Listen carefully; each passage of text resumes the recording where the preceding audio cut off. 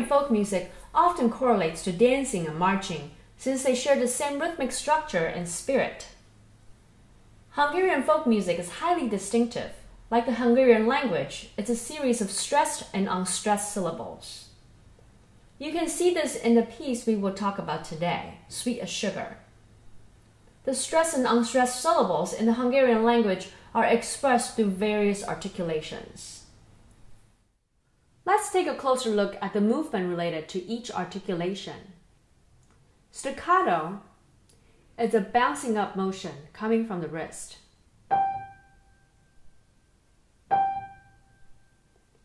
Using the first staccato note as a springboard, gently land on the second note.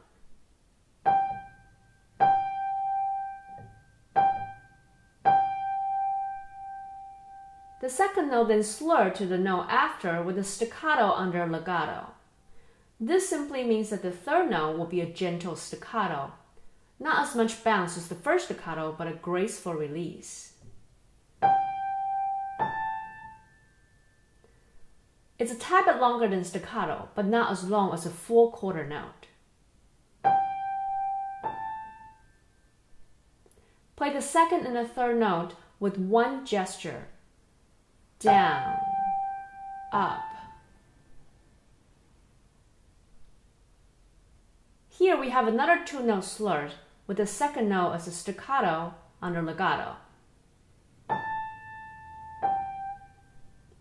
Then again. But this time the second note of the two-note slur has a tenuto, which is a full valley quarter note with a slight emphasis, a little nudge on the note.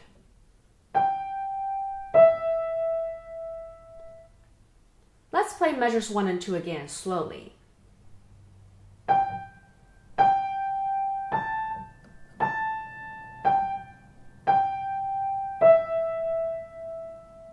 Looking at the overall phrase structure of the piece will also help us learn the piece more efficiently. Simply put, we'll look for repetitions of notes, phrases, and sections. Measures 1 through 4 and measures 5 through 8 are exactly the same. Measures 9 through 16 and measures 17 through 24 are also the same. Knowing what repeats will reduce the amount of time we spend on practicing the same thing. This way, we will only need to learn measures 1 through 4 and measures 9 through 16, since the rest is the same. For a full lesson of this piece and others, please click the link below and check out the piano lessons at libertyparkmusic.com.